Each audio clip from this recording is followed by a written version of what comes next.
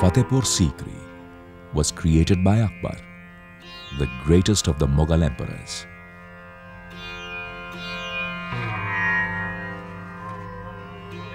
His rule marked a major cultural and political renaissance in India, even though he did not know how to read and write.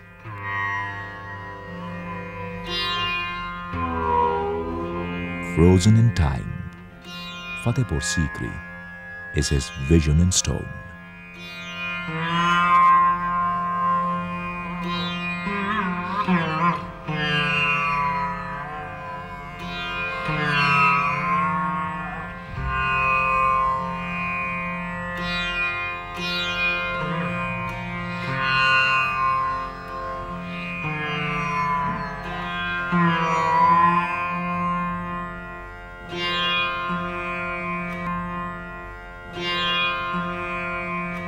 In 1571, the third Mughal Emperor Akbar decided to build a new capital at Sikri in North India, 33 kilometers from Agra, his former capital.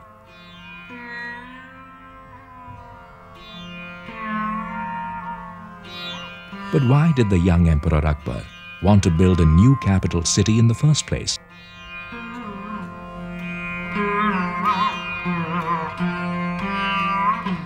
The first 14 years of Akbar's reign, from 1556 to 1570, were marked by war.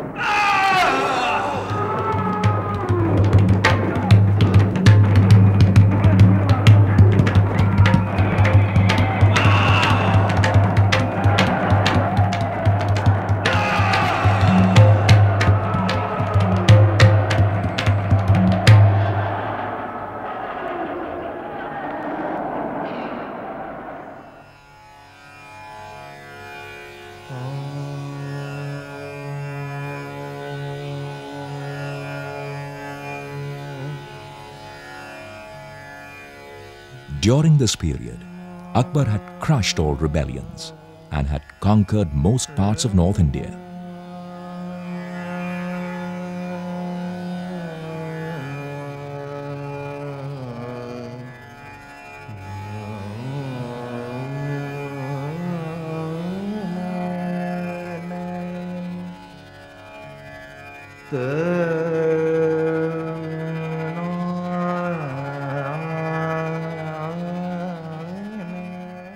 He had survived the palace intrigues during the regency and had emerged as the undisputed ruler of a vast kingdom.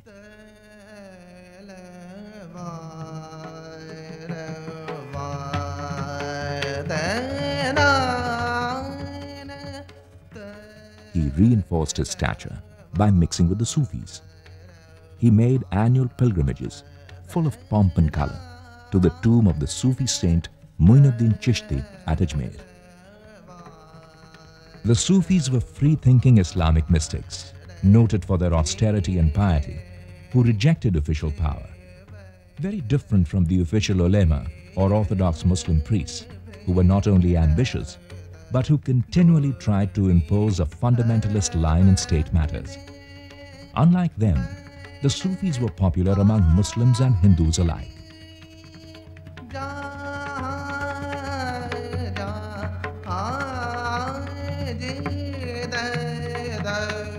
Akbar's association with the Sufis was the seed that grew into Fatehpur Sikri.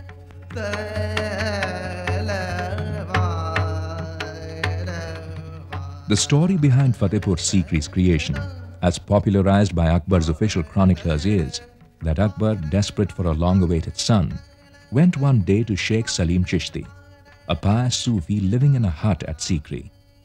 The Sheikh prophesied that Akbar would be blessed with 3 sons. Soon, Akbar's Rajput queen, Jodhabai, gave birth to the first son. This son, who later became Emperor Jahangir, was named Salim in homage to the Sheikh.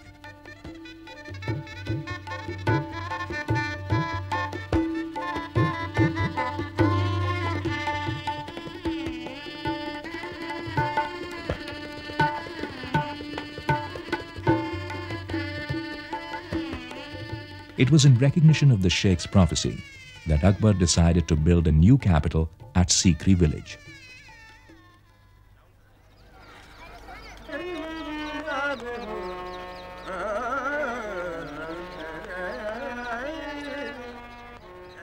When Sheikh Salim Chisti died in 1571, Akbar built a magnificent tomb in his memory, a tomb which is to this day a pilgrimage site.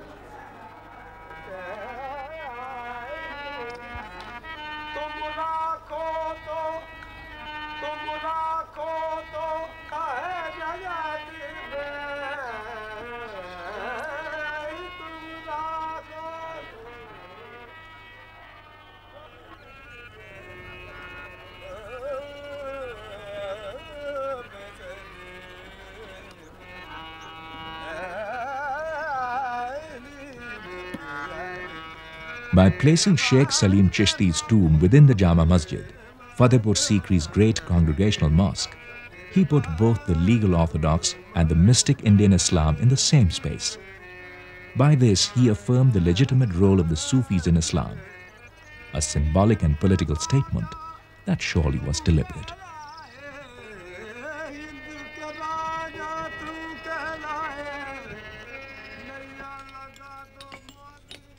According to Abul Fazl, who was the official chronicler of the emperor and a friend, Akbar discussed theoretical and practical aspects of construction with the artisans, architects and engineers who built Fatehpur Sikri. Organized in families and guilds, they came from two different traditions.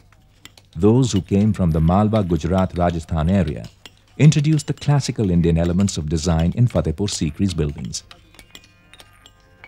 The variety of ways in which the classical motif of the pillar was constructed is a clear manifestation of how Akbar's open-minded attitude fostered a new spirit of innovation amongst them.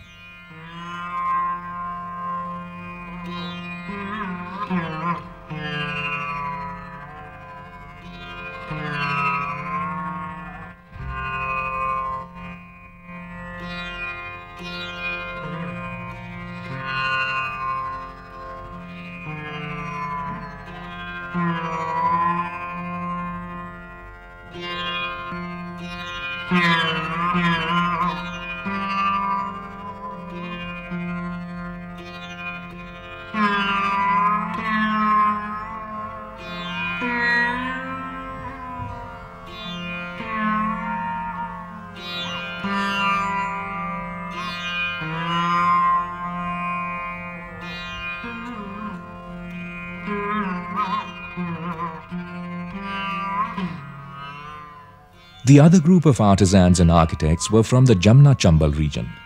They brought the sandstone tradition of the Delhi Sultanate to Fatehpur Sikri.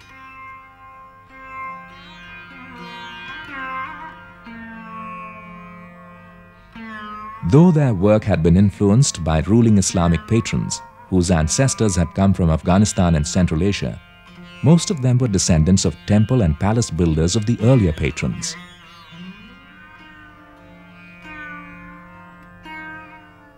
In consequence, the architecture of this region was already characterized by a fusion of imported forms like domes and arches with the traditional Indian pillars and beams.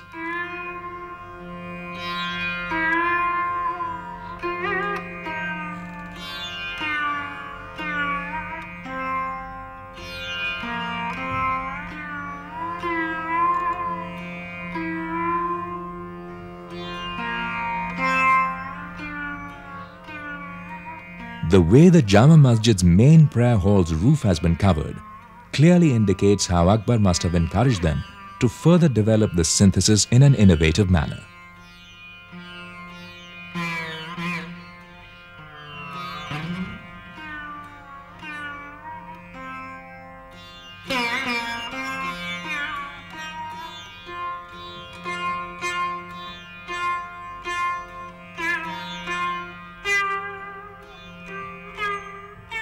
Though the main central dome is a conventional central squinch arch dome, the halls on both its sides have a flat ceiling, supported by an elegant system of pillar and beam construction usually used in temples.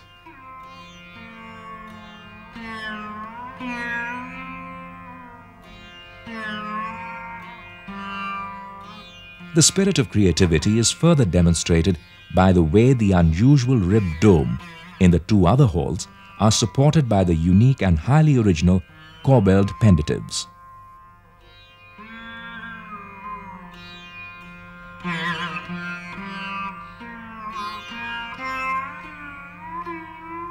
Moreover, the domes are all crowned by a Mahapadma and Kalash finial.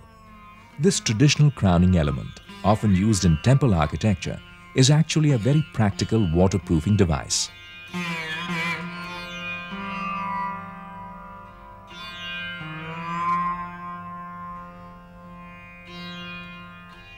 The open-minded attitude followed by the builders of Fatehpur Sikri is further demonstrated when we look at the roofs. The sloping khaprel or tile roof, which is a distinctive feature of Fatehpur Sikri, is a stone translation of village hut roofs. It shows the ingenuity of the artisans who raised these simple folk elements to the dignity and grandeur of an imperial style.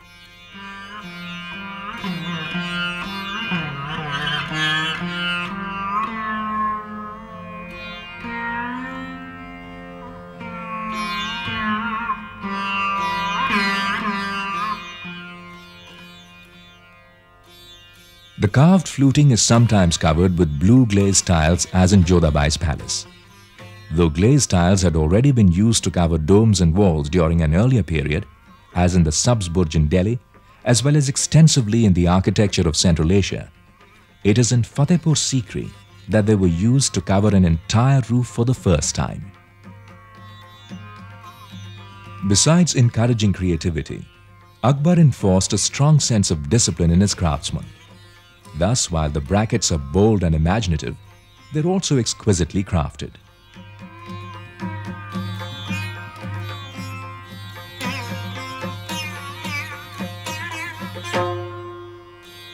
The brackets at regular intervals hold up beams that support the stone slabs of the sunshades or chhajjas, which were used for protection against the sun and rain of a tropical climate.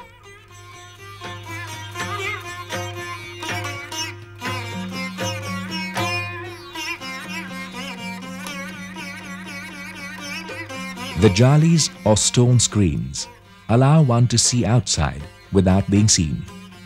These ingenious devices also allow for the breeze to flow through and, by a tunnel-like effect, create cool air currents.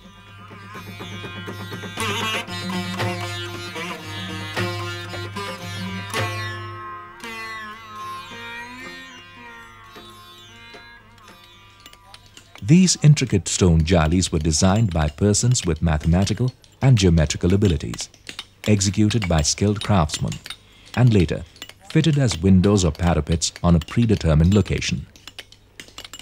This traditional Indian way of working on stone was followed in a spirit of disciplined experimentation at Fatehpur Sikri.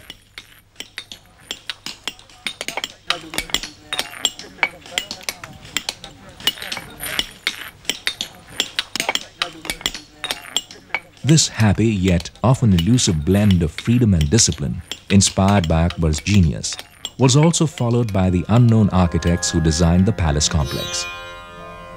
Its spatial planning was evolved from the indigenous tradition of building around courtyards, a design solution providing respite from the hot, dry climate of the region. These courtyards or enclosed open spaces were also at different levels of privacy. The innermost courtyard is within the harem, popularly known as Jodhabai's palace, while the outermost one is in the Diwan-e-Aam, where Emperor Akbar held court for his common subjects.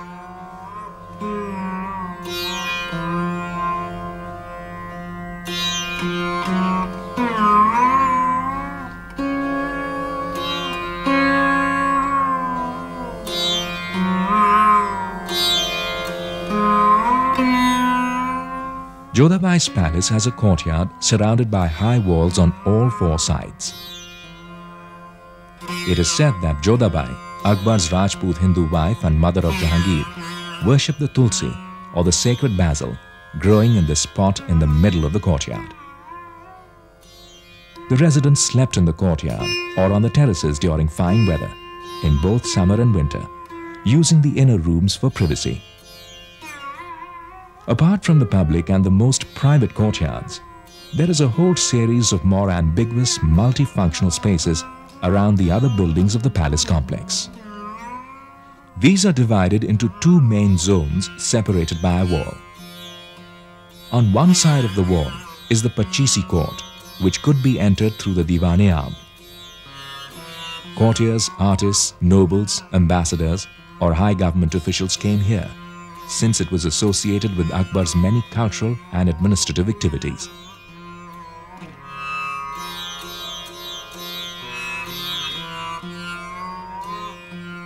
On the other side of the wall is the area adjoining Jodhabai's palace. This was a very restricted private area.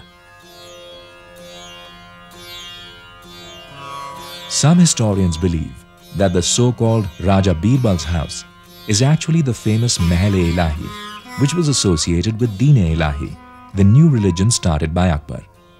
Priests and theologians of the Muslims, Hindus, Zoroastrians, and even the Portuguese Jesuits were invited to talk about their versions of spiritual truth here.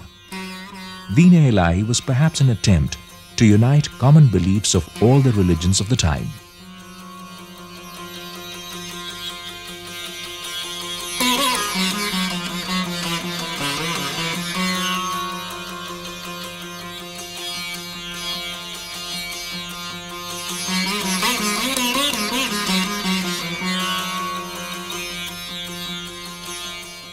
It is possible that the so-called Miriam's house is Akbar's mother's house. She was known as Maryam Makani, equal in rank to Mary, the mother of Jesus.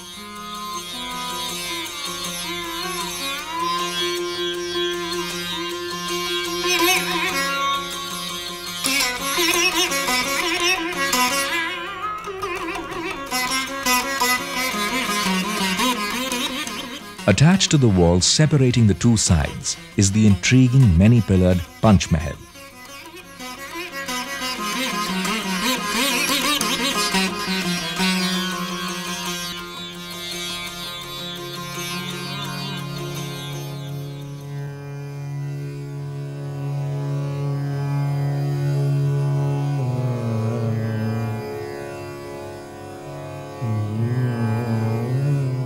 This five-storied structure, the highest in Fatehpur Sikri, was approached from the side next to the harem.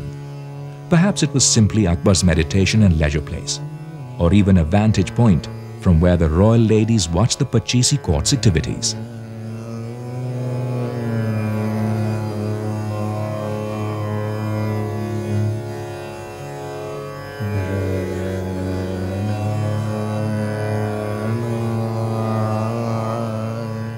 One such activity was Chopper, a game similar to the game of Ludo requiring 4 players, one pair contending against the other. Local guides claim that, as in other medieval courts, slave girls were used as counters when Akbar played Chopper, a colorful view rejected by historians. A prominent building here is the Diwan-e-Khas.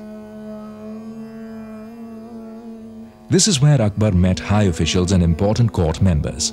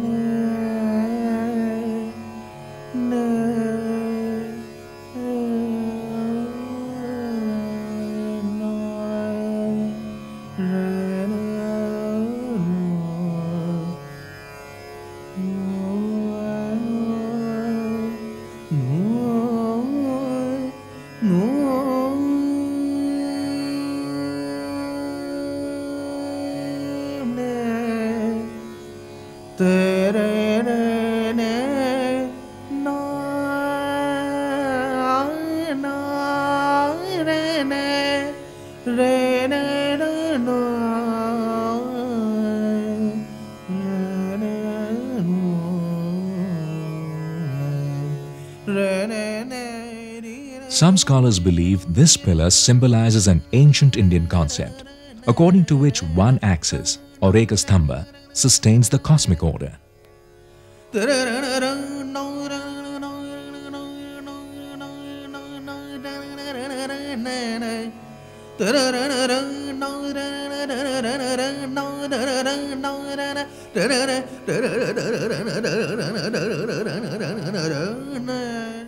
Was this a representation of a cosmic pillar that sustained Akbar's rule?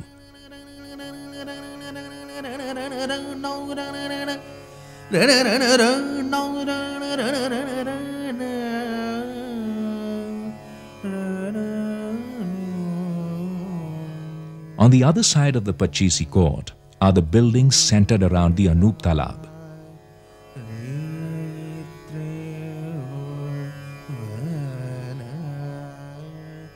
The Khwabgah, or the dream house, is supposed to have been Akbar's living quarters.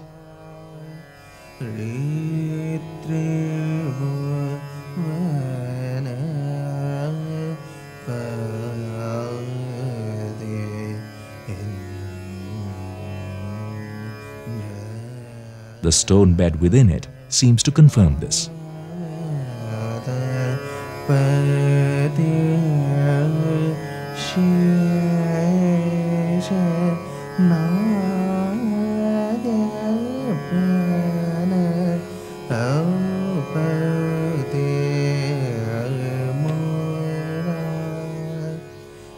The Khwabgah overlooks the Anup Talab, in the center of which the legendary musician Tansen performed.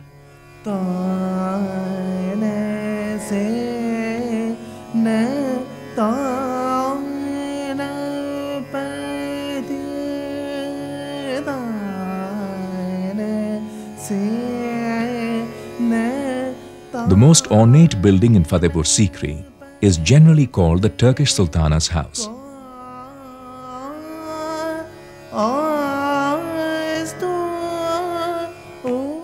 But some historians say that this is where the miniature paintings of Akbar's imperial school were created.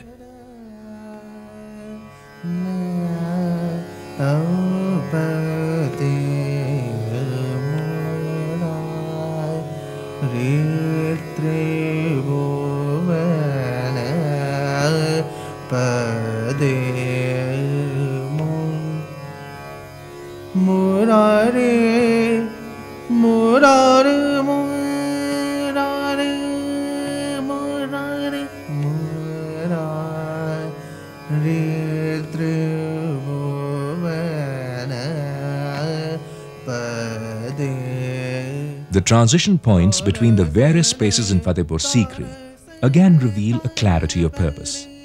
In the outermost areas, as in the Agra gate, there are very definite sharp transitions from one space to another.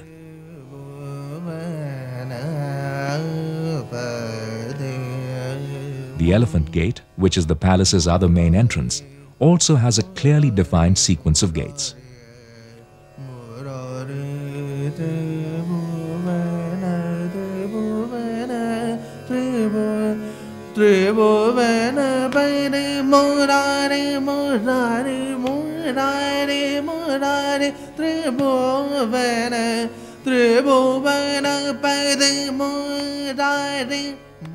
Another prominent transition is in the innermost sanctum, the gate of Jodhabai's palace.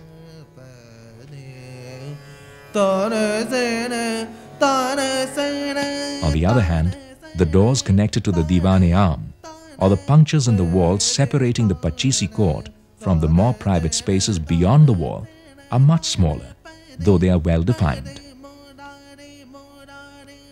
In the inner spaces, the transitions are almost imperceptible.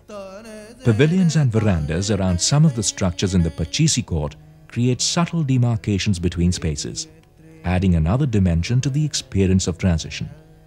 Frequently, the transition is accentuated by a change in the ground level.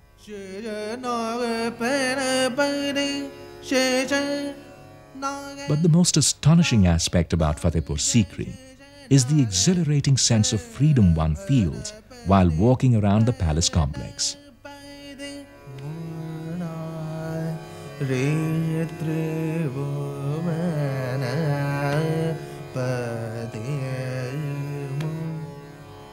This feeling can be explained by its very original composition. The conventional formal composition is usually based on the alignment of buildings on a central axis linked to rigid bilateral symmetries, like in the Presidential Palace and the Secretariat complex in New Delhi. A more subtle and delicate system of balancing axes is followed in Fatehpur Sikri.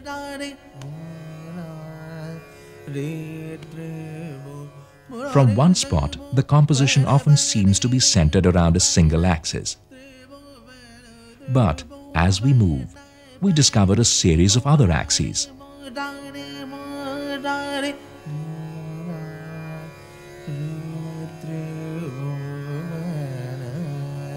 This unusual system is complemented by the different views seen from various rooftops and floors of the buildings.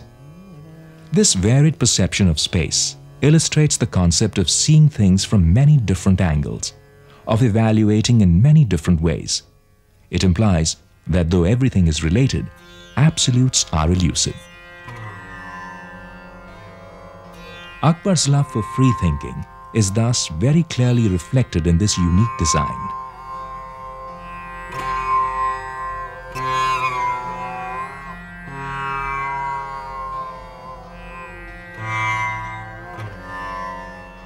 The harmony found in Fatehpur Sikri, despite the bewildering variety of forms, can be largely ascribed to the nearly exclusive use of sandstone, a locally quarried building material.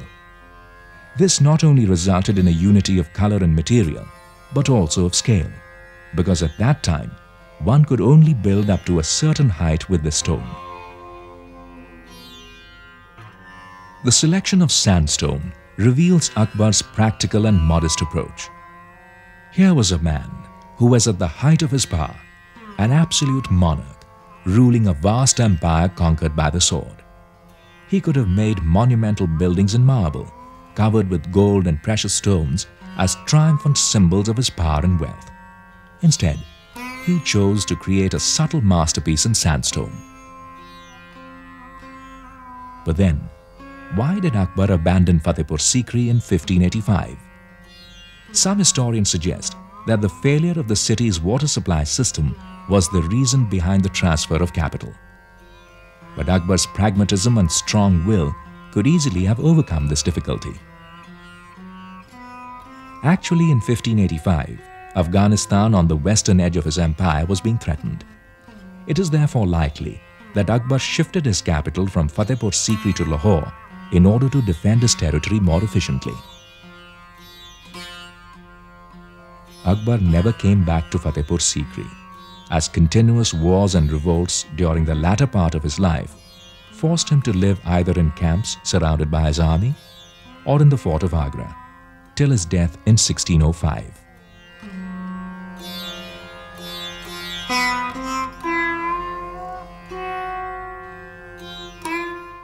Ever since, Fatehpur Sikri has remained unoccupied, but its mystique has endured over the centuries, because it is here, between 1571 and 1585, in those 14 years, that Akbar laid the foundation of a new culture, whose ideals continue to inspire us even today.